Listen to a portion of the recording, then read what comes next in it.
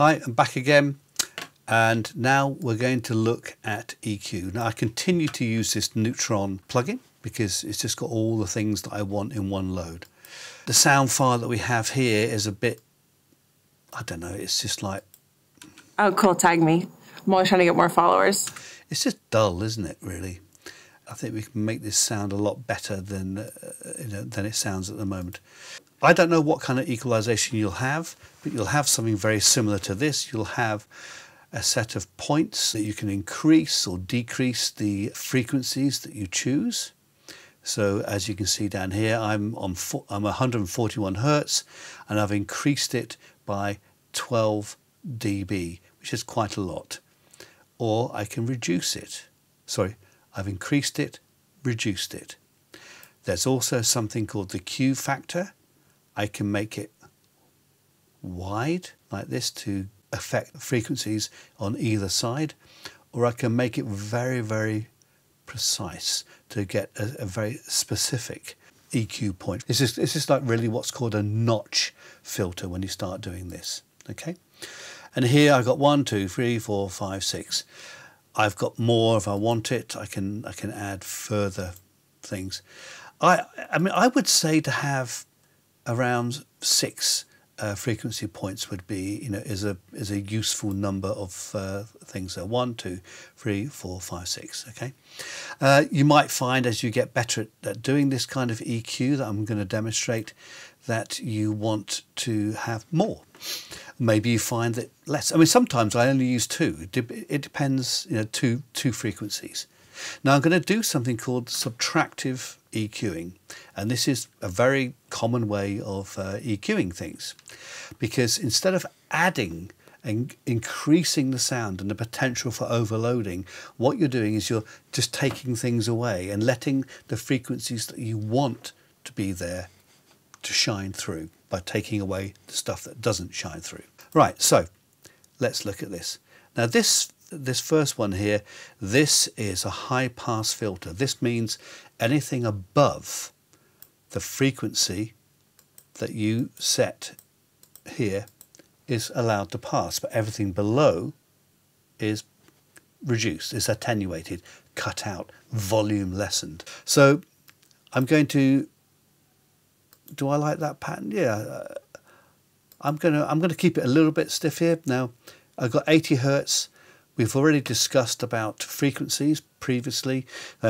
Anything below 80 Hertz, you're just not going to hear, because the human voice doesn't really go below 80 Hertz. Obviously, if you're listening to a basso profondo voice, maybe it will do. So just be aware of that it can do.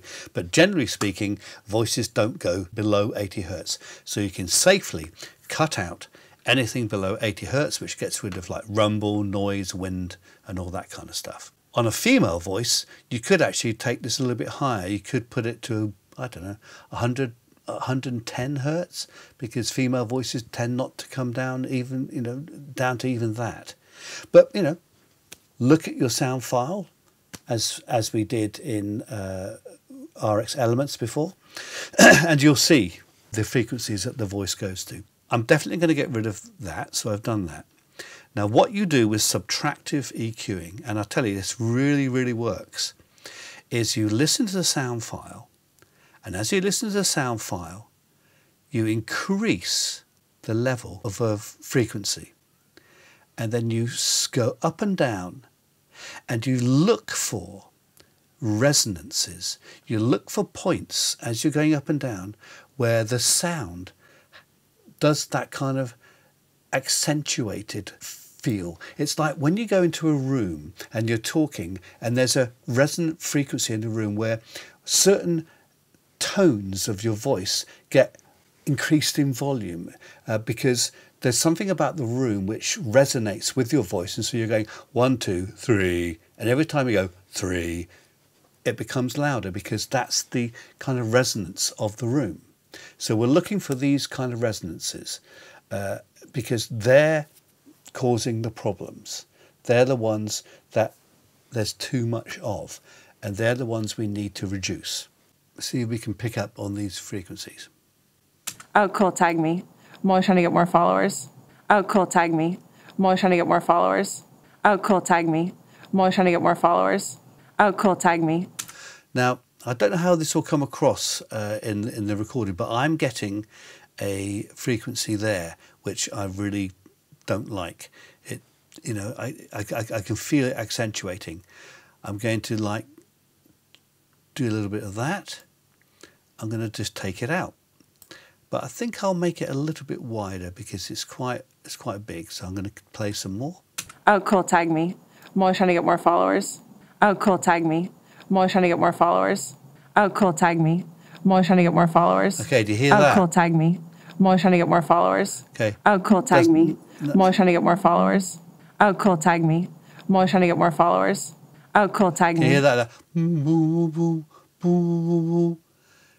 Oh, cool, tag me. I'm always trying to get more followers. Oh, cool, tag me. I'm always trying to get more followers. Now, you may think, well, how does he know how to turn it down that amount? And how does he know how to leave that, you know, that wide? Now, this is something which I've just kind of, because I've been doing it for a while, I just kind of know, you know, sort of where to put it. And it's something that the more you do it, the more, you know, the quicker you become at it, and you'll begin to recognize subtleties within the actual editing that you're doing, okay? So I know I'm just sitting there doing it and it looks kind of easy to do, and you're thinking, how do you know? I just know because I've just had experience and experimented and tried, and this is what you have to do as well. There's no real shortcut. Your ears will get trained, and you'll begin to listen to files, and you go, "Ooh, I know what that is. That's 250 hertz."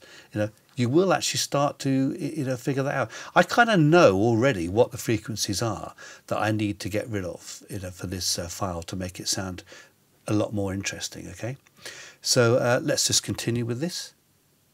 Oh, cool, tag me. I'm always trying to get more followers. Oh, cool, tag me. I'm always trying to get more followers. Oh, you hear cool, that? tag me. I'm always trying to get more followers. Oh, cool, tag me. I want to get I'm rid always of trying to that. get more followers. Oh, cool, tag me.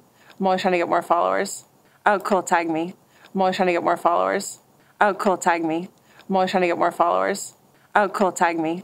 I'm always trying to get more followers. Okay, good. Oh, cool, tag me.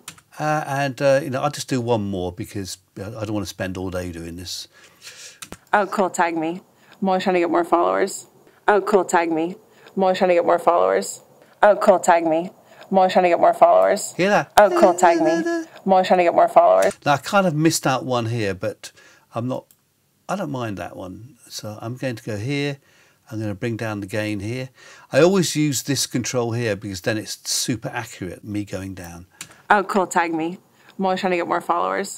Okay, so for me, it's sounding clearer. Now, what I'm going to do, I know it's subtractive, but I'm going to add stuff above 10 kilohertz because this gives kind of air, and it's a kind of, it's almost an intangible thing, but it just makes it a little bit more interesting, especially if your hearing is still usable.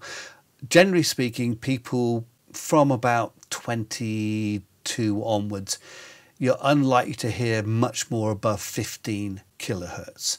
Now I'm going to put a little bit of 5K here. This is the sibilances that I was talking about earlier on, and this will just make it a little bit brighter. And again, all of there are no hard and fast rules. It's like Joe Meek says, the famous British, well, it might not be famous in America, but the famous British producer. He said, if it sounds good, it is good. So if you like the sound of it, it's great. But one thing is, when you're editing, you will lose track of what is good and bad. So you need to edit and then go away, do something else, come back and listen to it with fresh ears. And it might shock you or it might make you happy, okay? But you've got to make sure that you do take time out. Otherwise, you'll find yourself editing away, thinking it sounds great, but you've just got used to a really bad sound. And we don't want that. Okay, so let's just hear what it sounds like now. Oh, cool, tag me. I'm always trying to get more followers. Oh, cool, tag me. I'm always trying to get more followers. And we'll just put it in bypass. I'm always trying to get more followers. Oh, cool, tag me. I'm always trying to get more followers. So that's without any EQ. I'm always trying to get more followers. Oh, cool, tag me. I'm always trying to get more followers. And this is with. Oh, cool, tag me. I'm always trying to get more followers. Oh, cool, tag me. I'm always trying to get more followers. Well, I don't know about you, but I think it sounds better. You know, that's just a very quick one. And of course, if I'm working on a film or a documentary or whatever it is I'm working on, I will do this to every single file. Okay, so I'm just going to apply. Let's watch what happens to the sound file. Oops, it's gone down in volume. That's a bit scary, isn't it?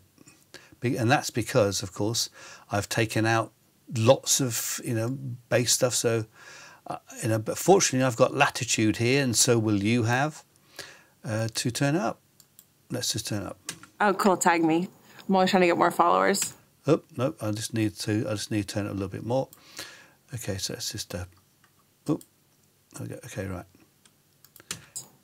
So that I've now turned it up back to its, you know, with no reduction. Oh, cool. Tag me. I'm always trying to get more followers. Okay, so that's pretty much bang on the 23. So I'm happy. It's quiet. The EQ sounds good. Don't know. It's ready. It's good to go. I'm ready. You know, if I now put on, let's shove on some background sounds here, which I have here. Let's put on Atmos. This is actually part of a 7-part series, which is a Californian kind of National Lampoon type comedy. It's actually very good, put together by a guy called Adam Williams in LA. Oh, cool. Tag me. I'm always trying to get more followers. Okay, and it's at a haunted house, so very appropriate for the recording of this video, which is Halloween time. Okay, well, thanks so much for watching. Happy to receive any remarks or comments on anything that I'm doing. Hope this helped. All the best. Bye-bye.